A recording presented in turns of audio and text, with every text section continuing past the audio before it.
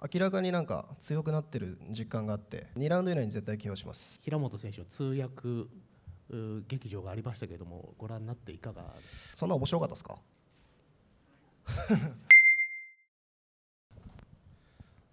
お久しぶりです。MMA 去年一昨年の大晦日から久々なんで、とてもワクワクします。なんか途中でボクシングとかやったりして、今日に至るんですけど、明らかになんか強くなってる実感があって、次の試合はすごく自信があります。2ラウンド以内に絶対 KO します。ファンの皆さんも心配されていらっしゃると思うんですけれども、まずメイウェザー戦からのダメージの回復具合について教えていただけますでしょうか？大丈夫ですね。毎日スパーリングやってるんで。はい、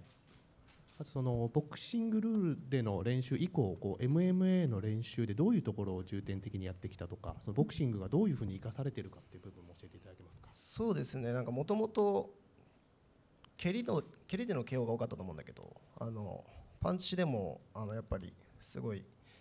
そのスパーリングで効かせれるようになってるっていう実感があって、そのパンチのテクニックが上がったからこそ、なんか蹴りももっとその決めやすくなったりとか、ただ練習は組み技が一番多くやってます。はい、なんか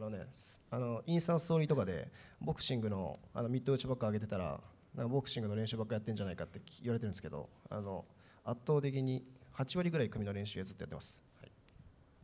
最後にちょっと先ほどちょっと平本選手の通訳劇場がありましたけれども、ご覧になっていかが？なんか会場にいる皆さんが笑ってることにちょっと不思議というか違和感というか、そんな面白かったですか？優しいですね皆さん。